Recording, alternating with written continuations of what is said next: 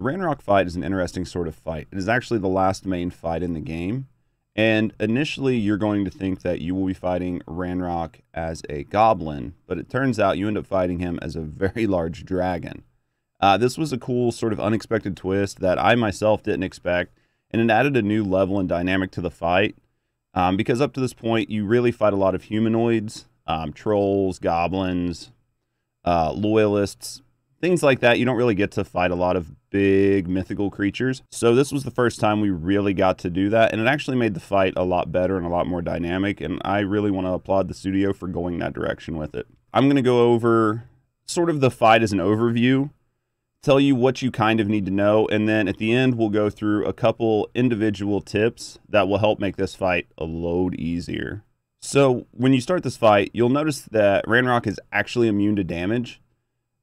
While he's in this glowing red sort of form that you see, you can't really do any damage to him.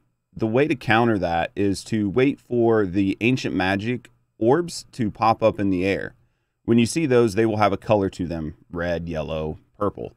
All you need to do is hit that with any spell of the corresponding school color, and that will dispel that, and you will see that after you do it, some type of thing covers Ranrok. It's either goblin silver or some sort of ancient magic, and he will turn from red to like red with a grayish sort of silver tinge or outline to him. That's when you can actually damage him. Ranrok has 3 segments of his health bar. Those let you know sort of where he is in the fight. So in the first segment, you'll only have to damage 1 of the orbs, and then you'll be able to damage him. In the second one, you'll have to do 2. And in the third one, you'll have to do 3, and then subsequently 4 as you get into the second phase of the fight. So mainly anytime you see him go from silver to red, know that you're going to have to damage an orb in order to damage him again. And you'll just have to rinse and repeat this process until he's dead. It's one of the basic core mechanics of the entire fight. For the beginning phases of the fight, what we're going to call Ranrok Phase 1, he actually has several different attacks that he uses during this phase. He has 2 separate breath attacks. One is a sort of sideways swipe that will sort of follow you or start in the direction where you are, and then follow the direction that you start moving. This one is completely unblockable. You can't do anything with this attack. The best thing to do when this attack happens is to run at it and then dash through it and dash to the other side. That way the attack just goes on past you. If you try to outrun it, it speeds up until it hits you. So just always dash past this attack. Don't do anything with it. The second version of this, he shoots a straight line through the ground, and it will cut a piece of the ground out, and you can actually grab that and throw it back at him. If you are very good with your timing, you should go ahead and try to do that. But just know a lot of times he'll follow that up with another attack, and you'll be hit while you're caught in the animation of catching and then throwing. So just kind of learn the timing on this. I personally didn't really use it very much because I didn't think it was worth the risk. But you yourself might be a little bit better with it, and you might want to go ahead and throw those every time. Ranrok does have 2 types of ball breath attacks. One of them is a solid, larger ball. This one you can Pretango and then counter with the Stupefy to get a little bit of damage on him. The problem here is if you miss, you're going to take a lot of damage, and there's a chance he's going to follow up with another attack while you're in this animation. So for this attack, I would write it off unless you're very, very good, because the damage really isn't worth it. The second one is a cluster of 3 sort of red rocks that he shoots at you. This is the one you want to pay attention to. This is one you can throw back at him and do good massive spike damage. I would also, after you throw this back at him, follow up with a couple damage spells. Either any of your big hits, Bombarda, the cut spell, any of that. Just follow up with a couple real quick. This will let you spike out some damage and move right on and just sort of get into like a comfortable rotation with the boss fight. The last main attack that you're really going to see a lot is the AoE that he does. And this AoE, you can't really do anything with it. You can't dash past it. The best thing to do is watch the ground as it's coming towards you. And as the bubble gets close to you, just go ahead and cast Pretango. His bubble will hit your bubble. They'll cancel out. You'll come out of it, no damage. The worst thing you can do is cast either too early or too late. Obviously, if it's too late, you're going to take damage. And if you cast too early, you're going to take damage. So just kind of watch the ground, get the timing down. And that's how I would deal with that.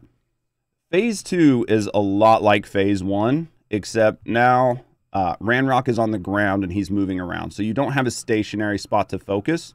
You do have to sort of reposition and do a little bit more movement. He will run at you. So when he runs at you, you need to be aware of this. And you just want to dash away from him.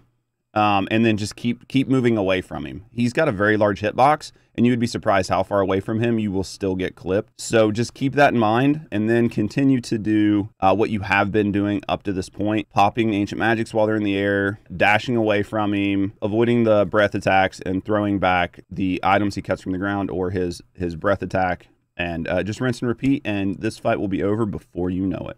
So my first tip would be carry your 25 Wiggle Potions. You can carry up to 25. So before you start this final mission, bring 25. You're going to use them. If you have the 3 Unforgivable Curses, use them on the way up to here so you're not burning a lot of potions. You will use a lot of potions in here just because each attack will get your health so low that you almost have to heal after every time you get hit. Save your Ancient Magic meter uses or your Ancient Magic attacks for the final phase. Wait to use them until Ranrok is on the ground. You might be inclined to use them early, thinking that you will be able to rebuild your magic meter. You won't. You will try to rebuild your magic meter, but what's going to happen is you're going to take a lot of damage doing it, and it's not worth it. Come into the fight knowing that if you have 2, 3, 4, or 5 charges, that's all you're going to have. Save them for the last part of the fight, which is the hardest, and use them to chunk down his health all in one go right at the end of the fight. This will make your experience 10 times easier. Bring potions. You've had the ability to brew potions the entire game, and like most people, you probably haven't really used them because there just hasn't been a good reason to. This fight is a great reason to bring potions. You can bring the Endurance Potion, which really beefs up your defense. It's going to help in some of the later stages of the fight. When you're getting low on the Wiggle Potions or the Wiggenweld Potions, and you are starting to take a lot of damage and you just want to help, not die instantly. Also bring Focus Potions. These are nice to reduce the cooldowns of your spells so you can cast a lot more of those high damage spells quicker. These are great for later stages in the fight so you can really spam those spells out and capitalize on the openings that you have. And Maxima Potions are great because they definitely increase your spell damage. I'm not sure if these stack with Ancient Magic, but even if not, they're going to help with everything else, and they're going to help you pump out that damage to make this fight 10 times easier. We talked about the small attacks earlier. I would avoid them. They're nice. They're 20, 30 damage here and there, and they do help with some Ancient Magic generation, but the amount of hits you're going to have to put out versus the amount of Ancient Magic you're going to get back is very minimal. And you're probably, maybe if you're lucky, going to be able to refill 1 Ancient Magic bar through the entire fight. And if you're doing what our previous tip was, which is holding your Ancient Magic until the end, that's not going to matter anyway. So do yourself a favor. Don't get caught locked in an animation. Just don't bother casting them. Use the time for map awareness and to pay attention to the combat mechanics and really just get a feel for the whole fight in general. And just avoid small attacks.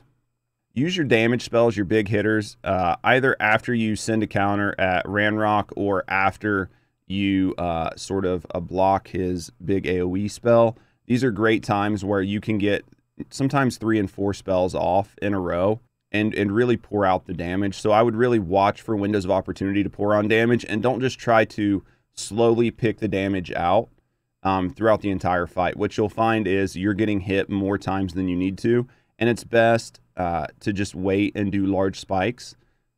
So throwing the stones back at Rancor can be a little bit buggy. I had issues with it, especially in the final fight. He would rear up. I would wait to see the stone. I would try to grab it out of the air. Next thing I know, the stone would hit me, and I was unsure what happened. So what I can say is, as soon as you see him rear up to throw the stone, just go ahead and hold the button to throw it. As soon as he rears up, that way, as soon as the stone pops up, you're already grabbing it out of the air. You can turn around, you can throw it at him. There's no chance to miss it. This was what really helped me with the final phase of the fight, and something that will hopefully help you so you don't feel like you're constantly missing that rock. So try that and see if it helps you in the fight. The last real tip is don't try, and I think I mentioned it before, but don't try to outrun the breath attacks. Just dodge through them and continue to run past them that way. If you try to outrun it, it will catch up to you, it will hit you, and it will hurt. So definitely try to dodge past them and don't try to outrun them. And the last major tip I have is grab the talent that lets you have sort of the Sonic roll instead of the small dash. This roll will save your life. It gives you such a large dashing distance that it really makes repositioning around the map 10 times easier. And all you really have to do is hold your dash button in instead of tapping it, and you can clear a sizable portion of the map. This will help if you misread an attack and you need to get out of there quick, or you did not see sort of the run coming at you, or maybe he changed position or something like that. So definitely pick that talent up. If you have even one spare talent point sitting around before the fight, that will make your life 10 times easier.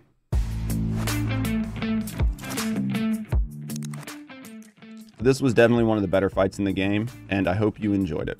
And I hope these tips help. Hopefully these tips help make your experience in the fight a little bit more enjoyable.